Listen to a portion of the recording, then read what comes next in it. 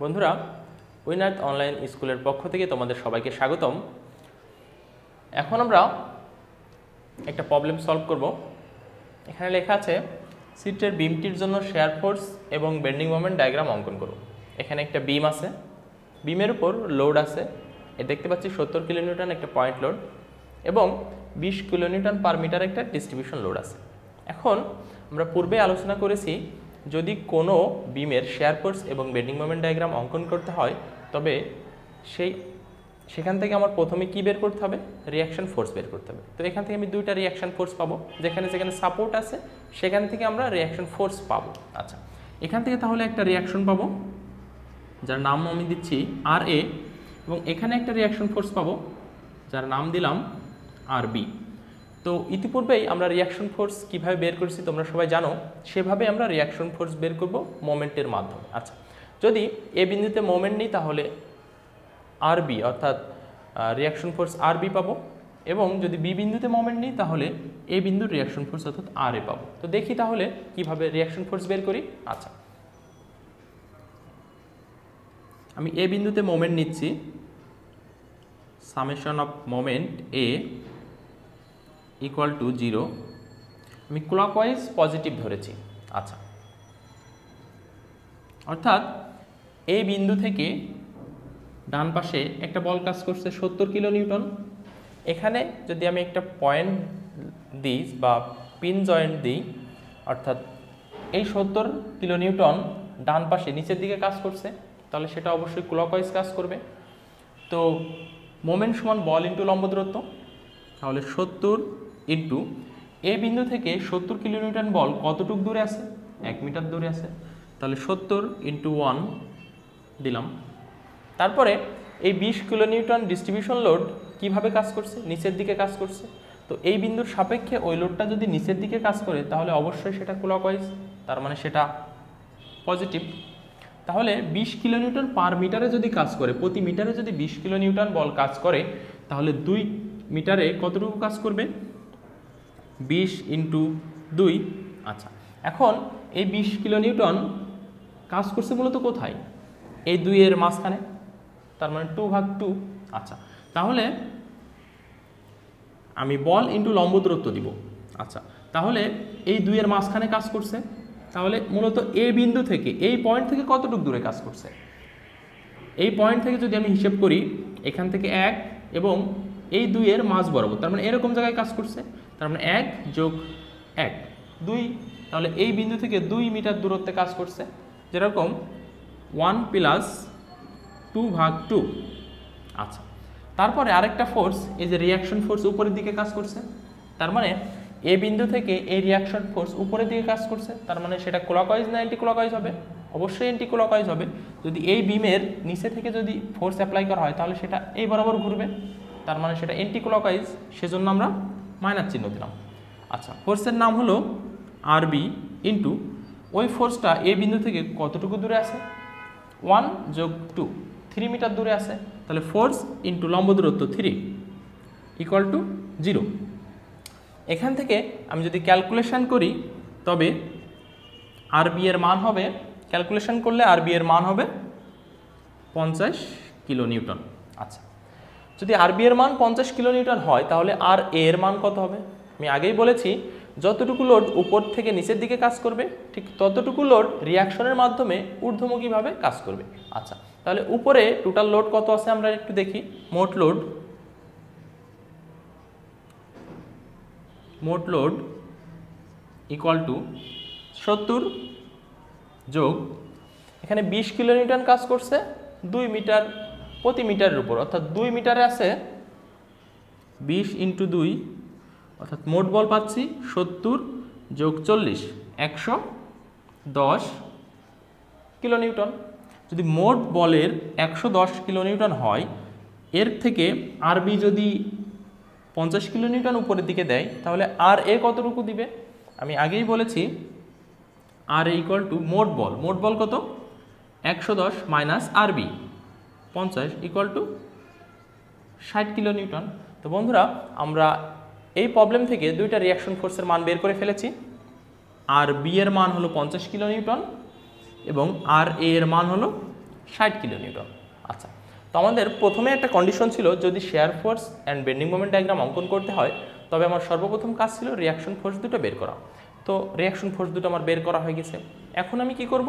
এখন আমি পর্যায়ক্রমে শেয়ার ফোর্স ডায়াগ্রাম অঙ্কন করব এবং বেন্ডিং মোমেন্ট ডায়াগ্রাম অঙ্কন করব। চলো তাহলে বেন্ডিং মোমেন্ট ডায়াগ্রাম এবং শেয়ার ফোর্স ডায়াগ্রাম অঙ্কন করি। আচ্ছা, যেখানে যেখানে সেকশন আছে সে বরাবর আমি লাইন ড্র করি।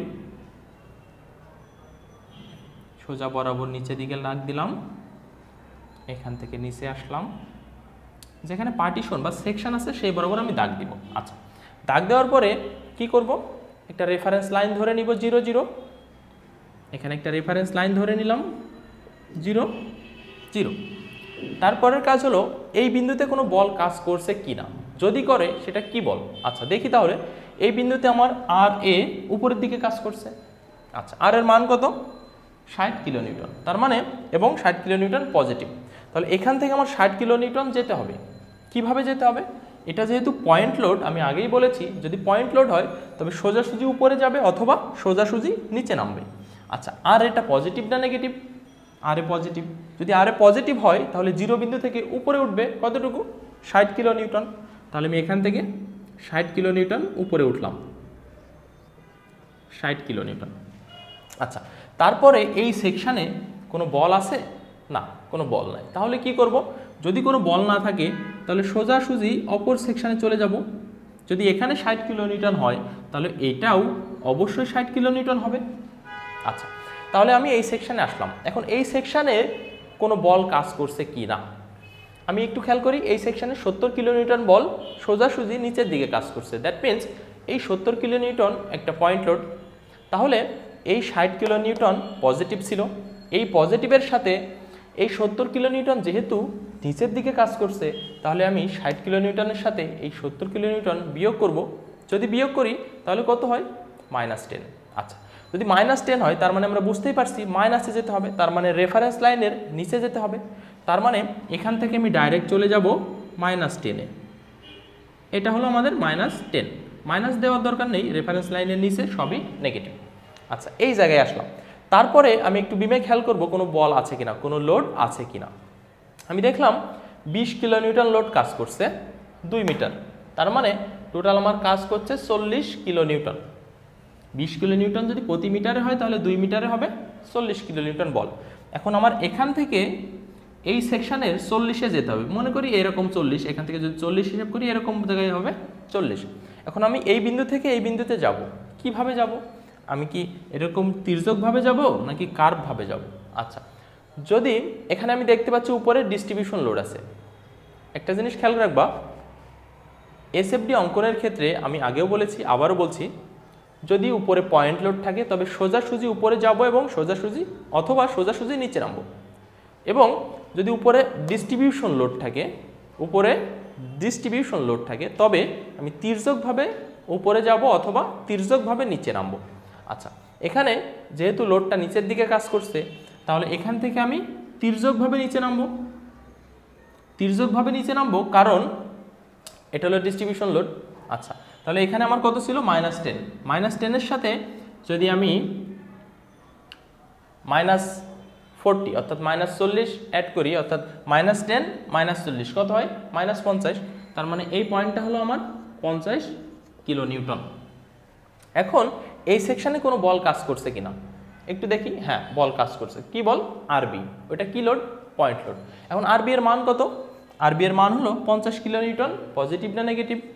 এটা হলো পজিটিভ। তাহলে এইটা কি পজিটিভ না নেগেটিভ? অবশ্যই নেগেটিভ, যেহেতু রেফারেন্স লাইনের নিচে।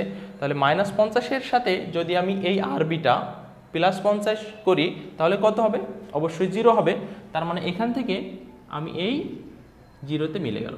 তার মানে আমি দেখলাম 0 থেকে শুরু করছিলাম ক্যালকুলেশন করে আবার 0-তেই শেষ হলো। এটা হলো আমাদের এসএফডি। এখানে এটা হলো পজিটিভ সেকশন, এটা হলো নেগেটিভ সেকশন। আচ্ছা, তাহলে আমাদের এসএফডি অঙ্কন হয়ে গেল।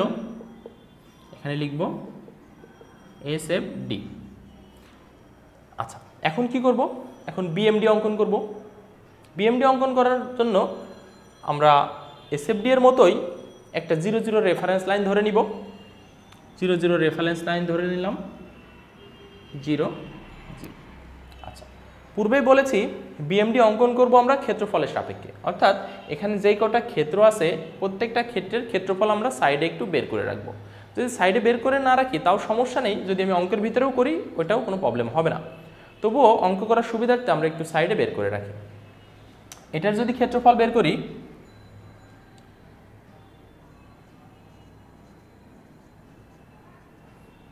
এটার ক্ষেত্রফল হবে দৈর্ঘ্য ইন্টু প্রস্থ, তার মানে 60 মিটার স্কয়ার।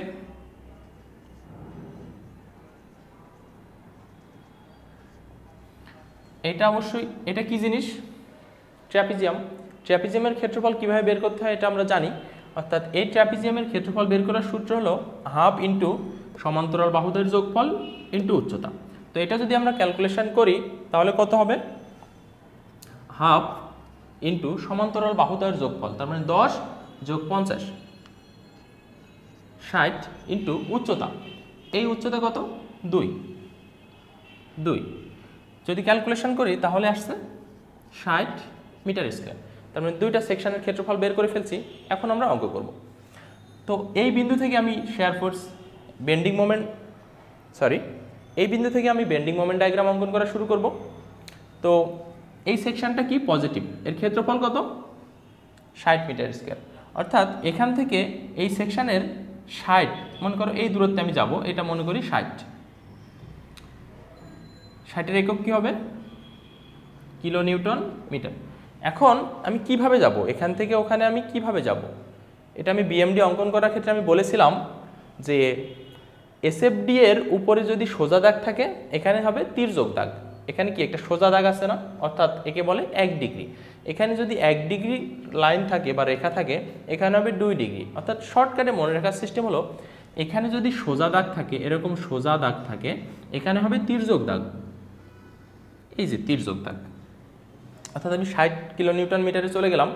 তারপর এটা অবশ্যই পজিটিভ। তারপরে কি একটা সেকশন আছে, যে সেকশনের ক্ষেত্রফল হলো 60 মিটার স্কয়ার। অর্থাৎ এই 60 কিলো নিউটন মিটারের সাথে আমি যদি এই এরিয়াটা বিয়োগ করি তাহলে কি হবে? 0 হবে। অর্থাৎ এখান থেকে আমার এই 0 বিন্দুতে যেতে হবে। এখন কথা হলো কিভাবে যাব? আমি কি এরকম তির্যকভাবে যাব নাকি কার্ভভাবে যাব? একটা জিনিস খেয়াল করো, এখানে সোজা দাগ ছিল সেজন্য আমি এখানে তির্যক দাগ দিয়েছি, আর এখানে তির্যক দাগ আছে, তাহলে এখানে কি হবে? অবশ্যই কার্ভ হবে। তাহলে এখান থেকে আমি 0-তে যাব, এই যে কার্ভ ভাবে গেলাম। অর্থাৎ এটাই হলো আমার বিএমডি, অর্থাৎ বেন্ডিং মোমেন্ট ডায়াগ্রাম। একটা জিনিস আমি আবারও বলি, খেয়াল রাখবা, এসএফডি অঙ্কন করার ক্ষেত্রে উপরে যদি পয়েন্ট লোড থাকে তবে সোজাসুজি নিচে নামবে অথবা সোজাসুজি উপরে উঠবে। যদি ডিস্ট্রিবিউশন লোড থাকে শেয়ার ফোর্স ডায়াগ্রাম অঙ্কন করার ক্ষেত্রে তির্যকভাবে উপরে যাবে অথবা তির্যকভাবে নিচে নামবে। বেন্ডিং মোমেন্ট ডায়াগ্রাম অঙ্কন করার ক্ষেত্রে একটা জিনিস খেয়াল রাখবা, উপরে যদি এরকম সোজা দাগ থাকে নিচে বেন্ডিং মোমেন্ট হবে তির্যক দাগ, এবং শেয়ার ফোর্সে অর্থাৎ শেয়ার ফোর্স ডায়াগ্রামে যদি তির্যক দাগ থাকে বেন্ডিং মোমেন্ট হবে কার্ভ। এটা আমরা সবাই খেয়াল রাখবো। ওকে, তো ধন্যবাদ বন্ধুরা।